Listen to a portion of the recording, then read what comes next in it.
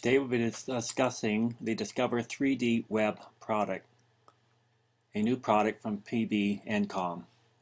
It's aimed at either internal or public deployment and visualization of drill hole projects and associated information. Start with the drill hole project, publish it to a standards-based web browser. No additional software or plugins needed.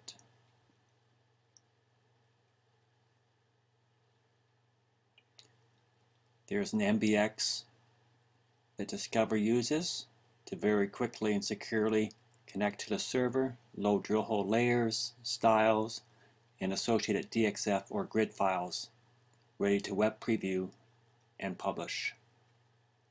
There's an administration section that allows you to set user interface parameters, change some of the names for the map settings, decide what to include or exclude for publishing in case you've got information you do not want to yet make public, manage users so they can have people that just can view or people that can actually publish or administer the site.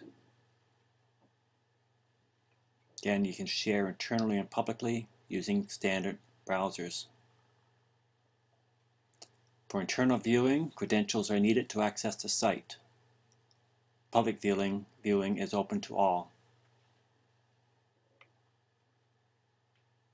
This complements Discover Web, PB&Com's 2D display, and allows you to go from the two-dimensional view of a project under the ground to view the actual drill hole project itself. Again, under client control for content and publishing.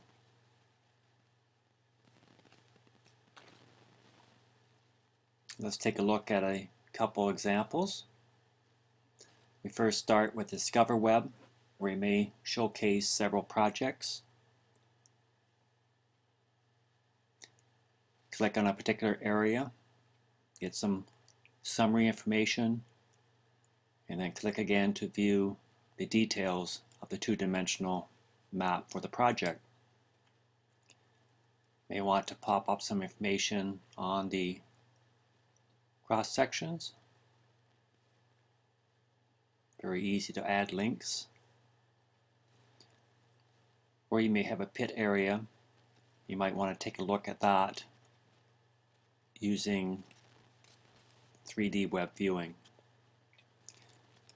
You can take a look at the mine plan, and then you can go under the ground a bit as well to explore the actual drill holes. Inside the drill holes you may have the assay information, you may have lithology, or Discover 3D Web also lets you combine two parameters such as lithology down the hole and then perhaps thickness to show the actual assay values. Take a look at another example. You'll see there's an aerial photograph draped over the region. Then under the ground we have several holes. We show ranges by copper. In this particular case we also have the colors of the copper depending on quantity. We also have thickness that will show various concentration. So the larger the ring, the greater the concentration. Very easy to zoom in and out and rotate through the model. Very intuitive controls. And the user can select on any of the drill holes to get more information. If there was downhole photography, that could also be displayed. In this case we're showing a single theme, showing the color and the thickness. We could also have multiple themes. So if we want to have ranges of values, assay values, you could have multiple themes based on range control. Thank you for viewing the video. This gives you a very quick summary of what Discover 3D Web does. Please contact either people at PBNcom or any of the other distributors that are reselling Discover 3D Web.